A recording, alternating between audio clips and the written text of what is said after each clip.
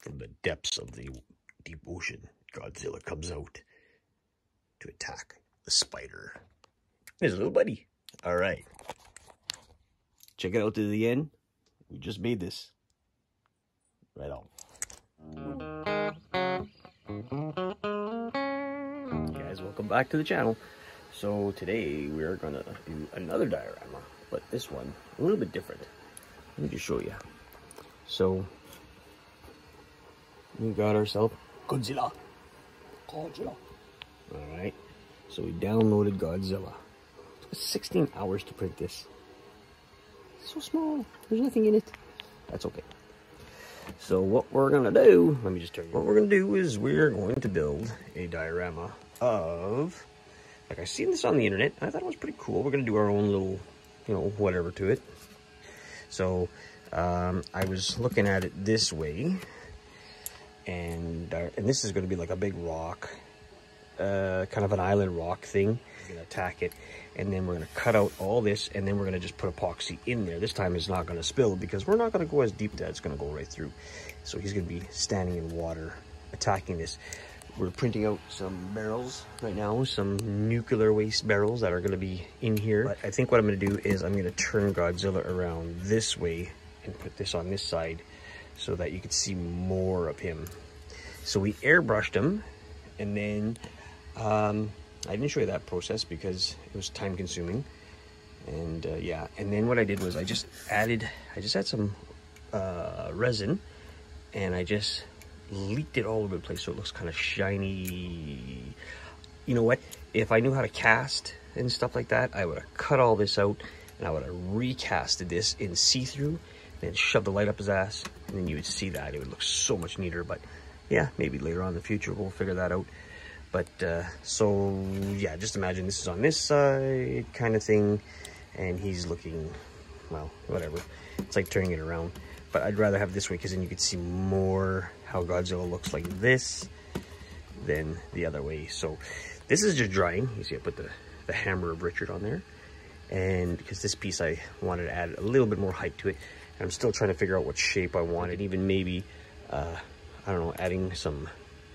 There's a reason why he's attacking it. There's got to be something like nuclear something, maybe put some bombs in there or something. I don't know, something like if he ever came back, they'd blow him up. I don't know.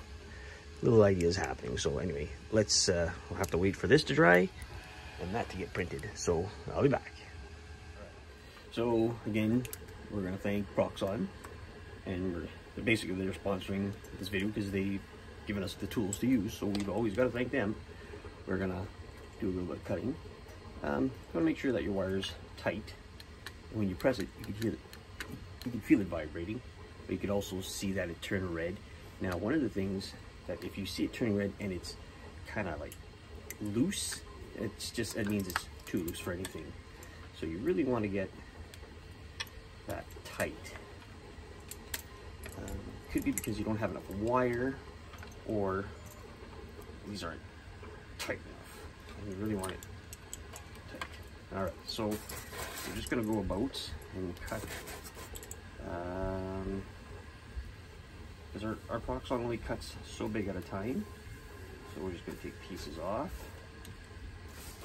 a little bit, and we're gonna keep all these little staggered pieces because they're always good to add to our project. Probably been better if we used a bigger Proxon. Whoops, and if you hit tape, that's what happens, so we have to fix that. So we switched to the larger piece. It makes more sense because we've got such a wide piece to play with here. So all you do with this one is turn it on, the same thing. This way we could use it to go all across and do one swoop all the way down to where you want it to go. This piece is great for doing huge dioramas, cutting styrofoam. Now, if there's like I said tape earlier, it's not tape, it's glue. There's hot glue, or I used wood glue on this. And what happens is that the wood glue is too hard, right? And it won't cut through this properly. So you have to really be careful. And this machine stays on, so you have to really be careful when you're playing with it, okay? So we're gonna just do it like this here. Once it hits the glue, it has a harder time going through, and it'll end up snapping. That's what happened on the last piece, so I try not to do that too often. Then we're gonna work a little bit on the sides. So you can see we sort of have a shape that we want. Kind of weird because you're trying to go two different ways without overcutting everything. Trying to make like a little system here. Take this piece off. So now we got a pretty nice little base there. We're going to work on the bottom a little bit. Sort of have it sticking out and up. And remember, if you cut too much off, you could always add it back. Alright, that's not hard. We're just going to try to get a little bit of a funky look here.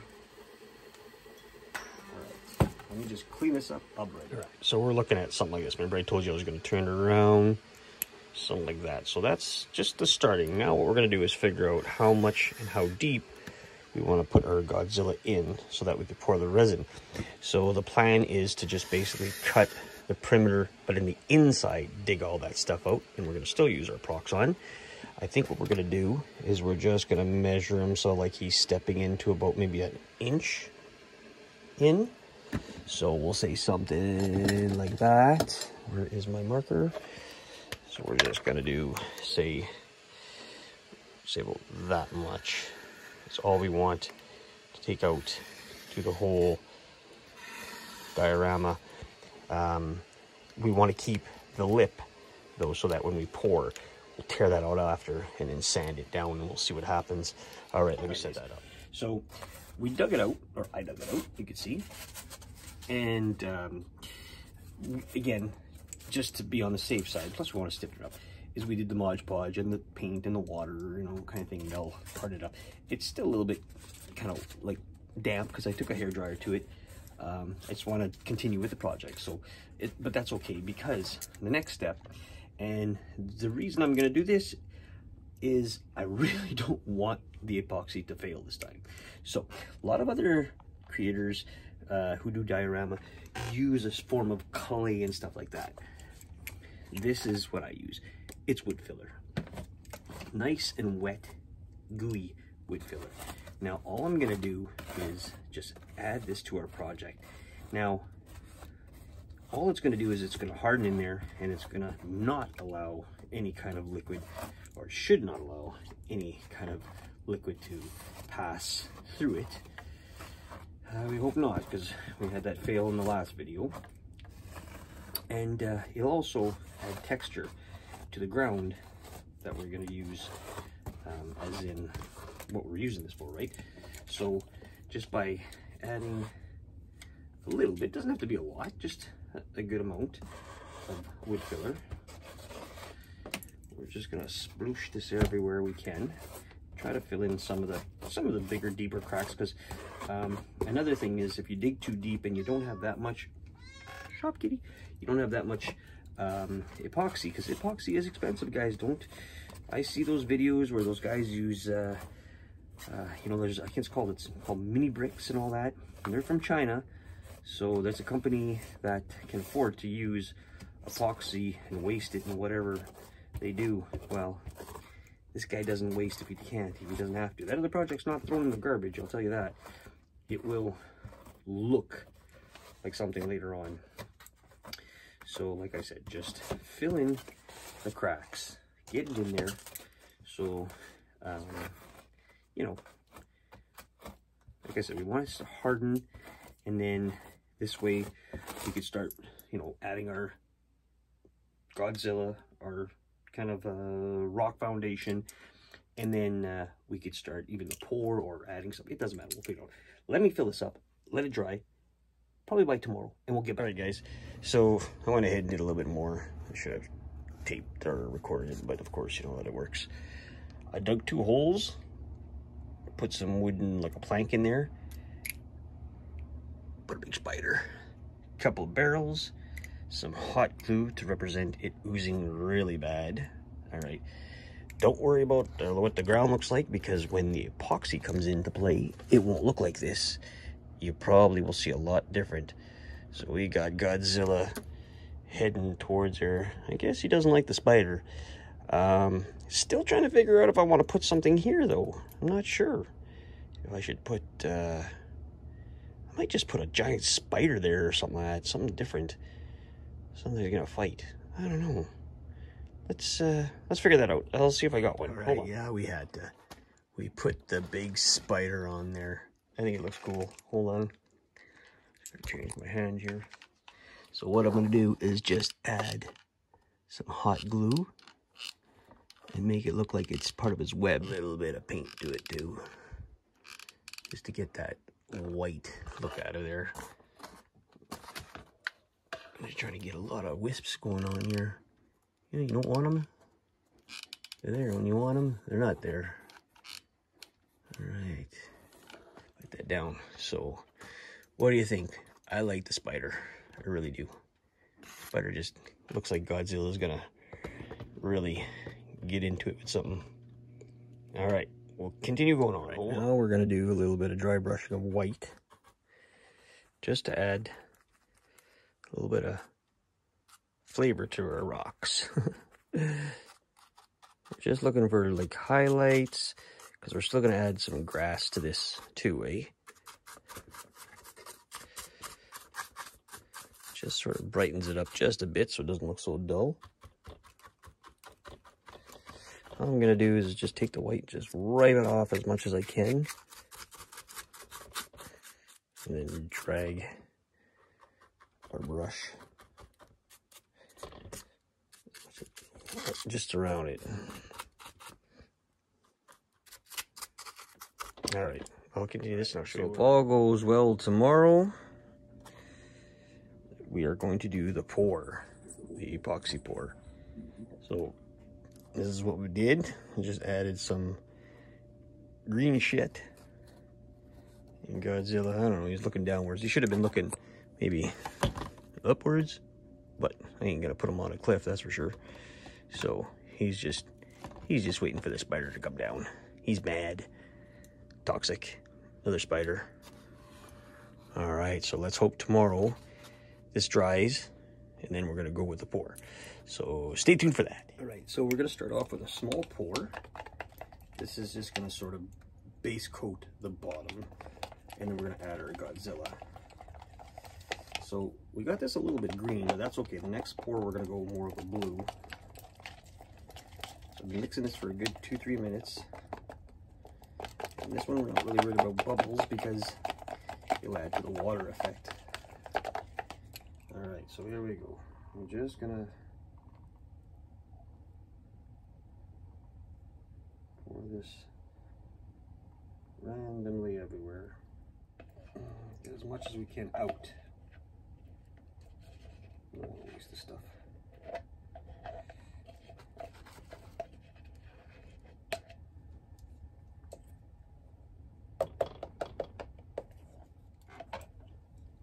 And then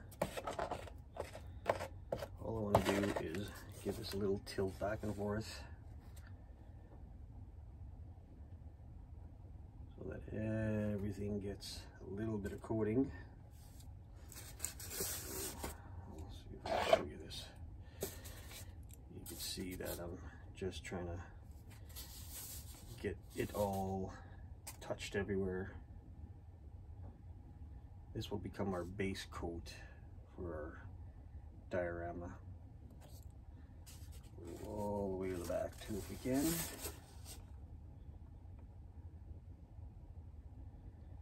See how it's flowing. You keep it at a good angle. It shouldn't flow overboard. We don't want it to come off the sides. This way it covers everything. It gets all the little corners in, plus it mixes up the epoxy really well. Now you can see that it's covered quite a bit of it, and that's what we want. We want it to cover it so that we can it can harden, and then the next pour we know for sure won't be an issue of any leaking, which there won't be. We sealed it pretty good. So then all you want to do is take your Godzilla and place them where you want them to go. Have them like about here, because that's the farthest we can go. He's kind of looking at the rock here more than anything, but that's okay. You get the concept of what we're doing. And then that's it. We're gonna let it set and dry. So this should take, it should take about, you know, it says about 12 hours, I guess. I don't know. We'll see how that works. Try to get most of the other stuff out. We can leak some on Godzilla here, so you know it's gonna stick. There we go. Get yourself a little spatula if you can. It's good to have. We're gonna make our own little, oops, in my pants. A little stick for it. This way you'll get all the remaining resin out. A little bit more difficult, but it works better. So let's stick a little bit on his tail here. His tail, so we can stick.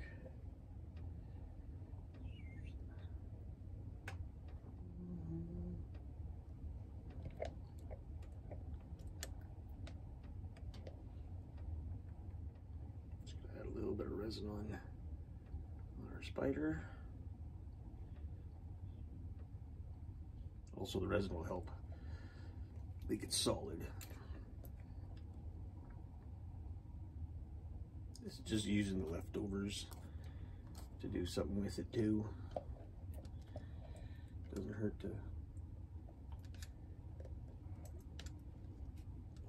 make our character make it solid. You notice there's some white in there. Now, what we could do is take the hairdryer with the stick. All I'm doing is I'm tapping down on the, or inside the resin, and it's sort of mixing it again. Because there's some, it's not bubbles, it's like it turned white, but that might just disappear. I don't know. We've never done this with a large scale form to see what it looks like. Like I said, our fish over there, we didn't pull it apart yet. I'm not sure what we're doing with it yet. What we're going to do is get the most of this resin around here so they can harden, and we can do another pour. And this way we know we got a solid base. Nice to have a lazy Susan working with you, I'll tell you that, because it makes a difference. We're going to let this dry, and we'll come back and we'll do a second pour. All right, show you what the light looks like on it. I think that looks so cool. All right, so this is gonna dry, and the water looks pretty good. The epoxy don't look like we got any drips going on. That's just good. We're gonna do the sides later, so it's so solid. Maybe put a piece of wood under it. I'm not sure yet, but finger crossed. All right, so we're doing our last pour. Hopefully our last. We're just gonna let this all leak in there. It's really nice. We didn't get any leaks anywhere, which is really awesome. We added 100 of resin and 100 of the hardener. And we just added the blue this time to see what it would get. And if we need to, we'll add some more tomorrow. It took about 12 hours to dry, so not too bad in that sense.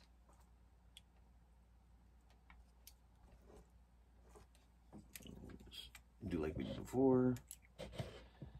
We're just gonna tilt it around. Because it's a lot thicker, we might just have to kind of maneuver it in there.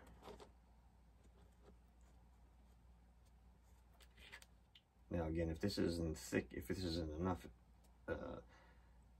resin, then what we're going to do is we're going to add some more, but this is getting pretty heavy. Like it's pretty thick in there.